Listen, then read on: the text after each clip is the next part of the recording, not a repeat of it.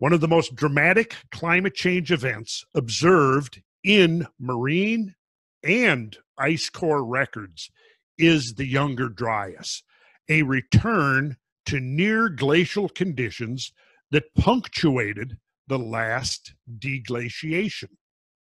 High resolution, continuous glaciochemical records, newly retrieved from central Greenland, record the chemical composition of the Arctic atmosphere at this time.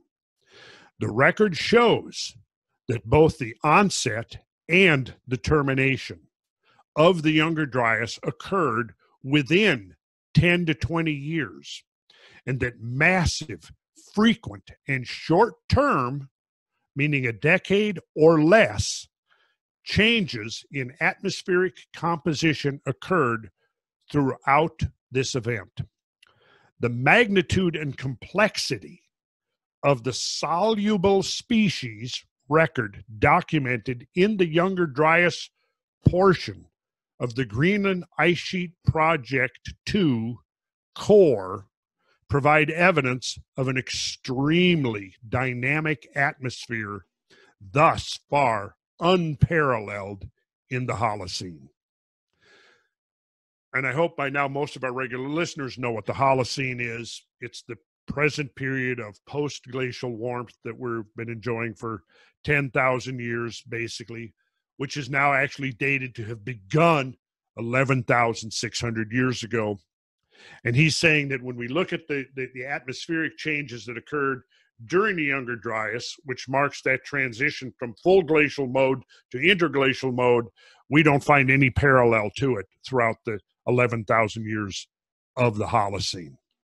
You know, my interest in the Younger Dryas goes back, again, literally to the 1980s. You know, that's when I became aware of it, when I really became obsessed with this Pleistocene Holocene transition and the events. And then, of course, when the Greenland Ice Sheet Project results first got published in the early 90s, that's when I was in the thick of this. And so that timing was very auspicious in a sense. And so I, you know, immediately grasped upon that and saw these extraordinary dramatic changes that had occurred throughout the end of the Ice Age, the late Pleistocene, and, you know, became obsessively intrigued by what I was seeing. And, you know, that seemed to fit in everything else that I had been looking at, whether it was the Carolina Bays now, or the melting ice sheets, or the mass extinction of the megafauna. Now, of course, we have this climatic record that is showing this precise correlation. And I think it was the episode before last where I pulled up the three graphs, right?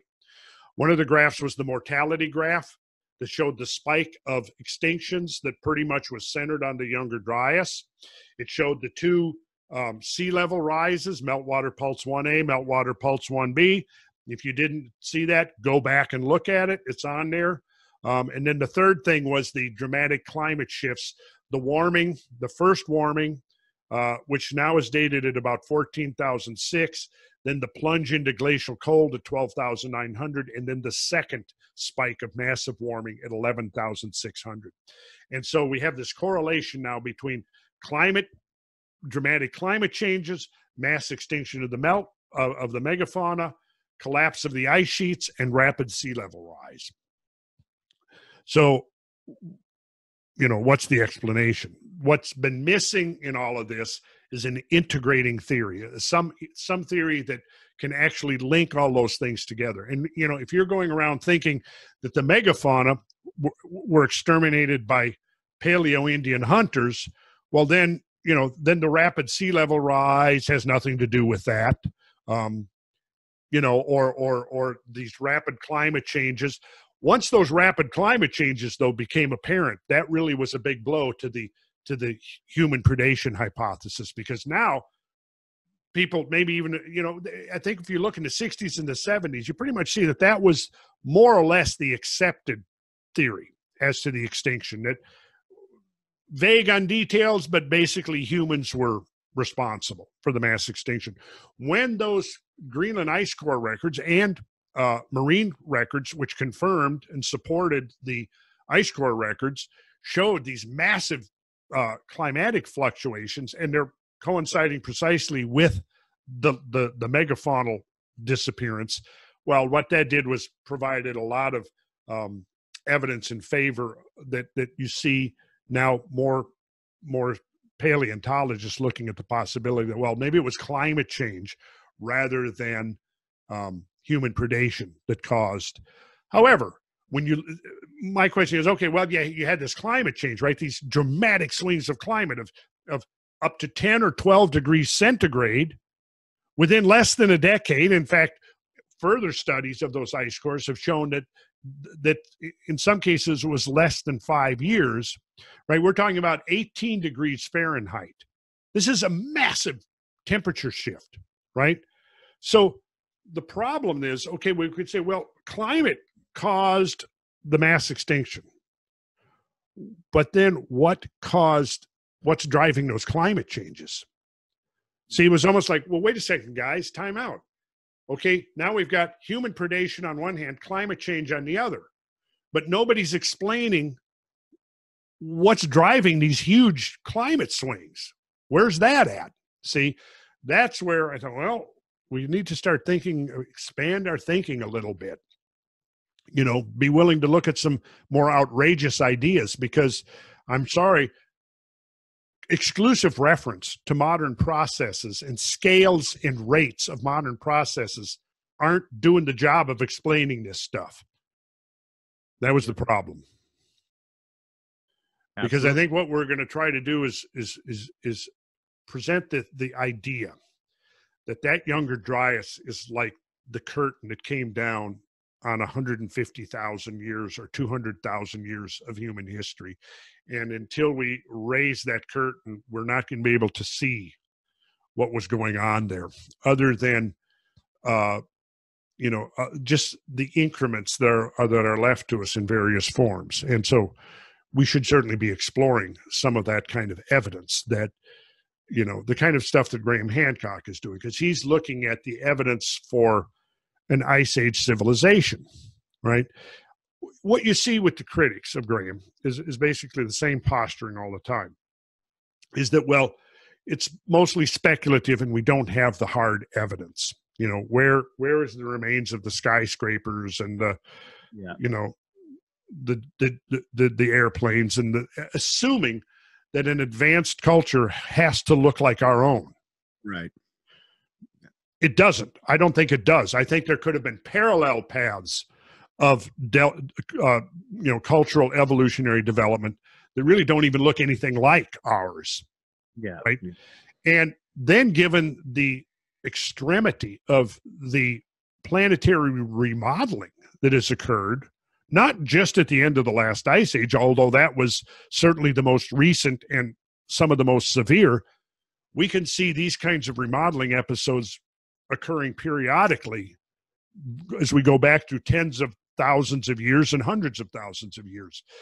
And each catastrophe tends to obscure and obliterate the world that existed before. And the catastrophe of the Younger Dryas and the termination of the Pleistocene into the Holocene was profoundly catastrophic. And it was a major planetary remodeling event, if you will.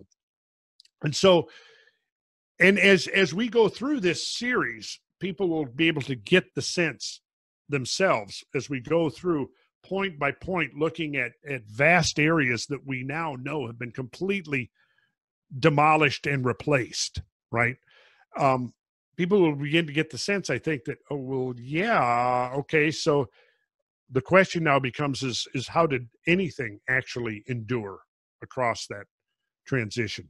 And a lot of the critics have attacked the catastrophic scenarios because I think some of the catastrophic scenarios have been oversimplified, and then the critics will take those it's the straw man thing. They will take those oversimplified scenarios and they'll say, well, if it's an impact, it should have just been one thing all at once, and then it would have been all over.